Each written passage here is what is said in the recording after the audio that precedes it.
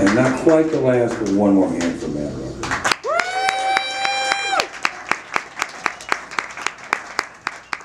Carried the tight fucking torch for longer than I could do it. Way longer than I could do it. And Shabazz. Where is Shabazz? Yeah, the lyrics to that last song were just fucking hilarious, man.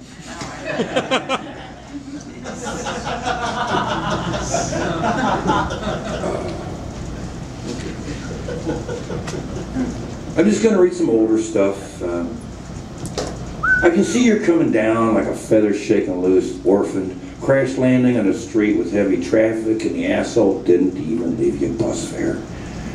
And I know, it's a mess, what's left of it. I know.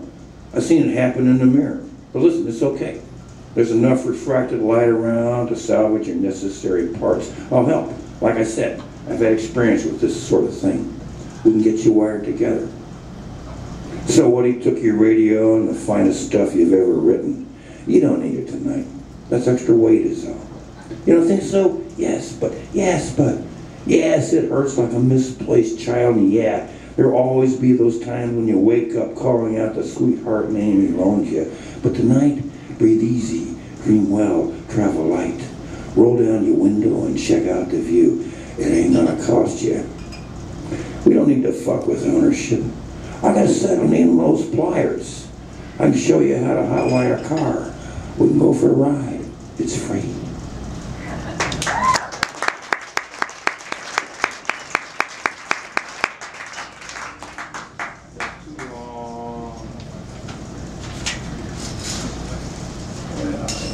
I wrote this, there was this contest when I was in prison. Yes, I was in prison, you know. Don't tell anybody.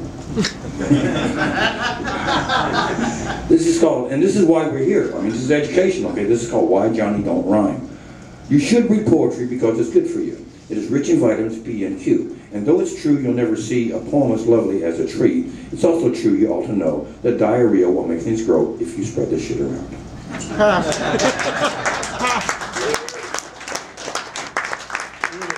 Anybody here remember Brian Engel? Yes, Brian Engel was a regular here, fucking genius, you know, and I actually ran into him and his son, and he's not drinking anymore. He looks like he's drinking, but he's not.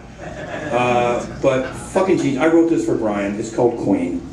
This is kind of the style. Yeah, okay, a cop Brian style, okay? I cannot emulate her voice. I can't whistle and I can't fly yet. Raindrops splashing off her shoulders build puddles where the poems I'll never finish land. Fresh cut like alfalfa, the neat of cricket smell of sweet 16. The florist down on Jackson throws out roses.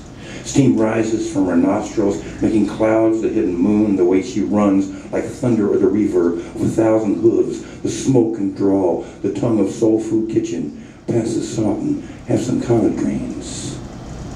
Tiny wings seduce the Aretha's ear, while butterflies are on their way.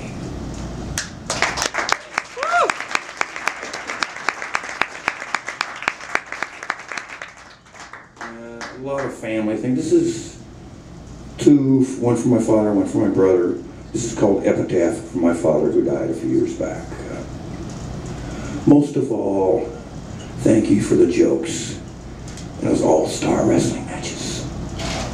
Been lifetimes since our dust has settled, and you're still laughing.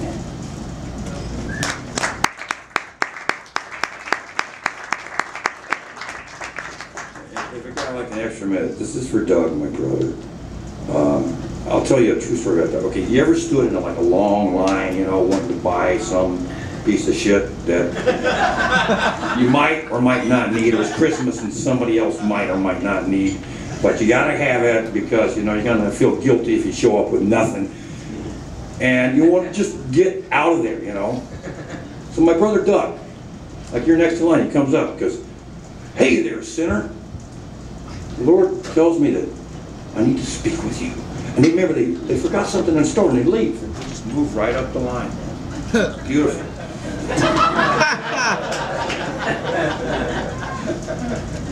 And this is for Doug.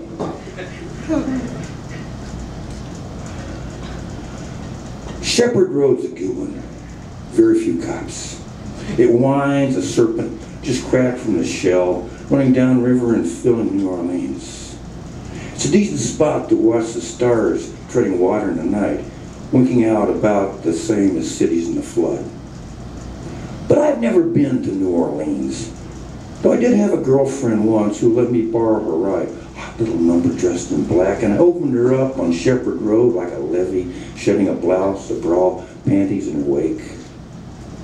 My brother actually landed there in the French Quarter when he was fresh from the closet, at the first good lay of his life, 2 blocks from the Ursuline convent.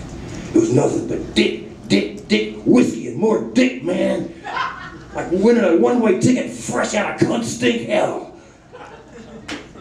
Oh well, I cracked up her car on one of those hairpins doing 90, 95 or so, and that bathhouse where you turn into a real-life Southern man, bro, went down beneath the lappings of Katrina. Now that girlfriend is history, and your pretty boys have gone away with AIDS or back into storage, but I managed just the other night to lug my ass to the old good shepherd. Got bit by that sharp December wind. It was a bit like God talking trash, as if he were our baby mama, as if we could suck his nipples, if you and I could nurture our family name, grow a city in our likeness, drown in our passion, and still be hard. Oh yeah, after all these years, I believe we've earned a stiff shot or two of faith. I heard you found yourself a church, Dougie, someplace where the angels wear no clothes, a house to withstand the hurricanes of other Christians, where you can lay on the hands and burn the way you please. Hope you're getting off on it. And as for the weather, it would be nice if it blew in a meaningful direction, if it guided us gently to our graves, but it doesn't. That is why we have to be here, our dreams wet and barren now. Could be there ain't no gospel, moaning scriptures like a lover through a pale pipe down the road. Maybe there is nothing in the wind except the wind. Amen, little brother.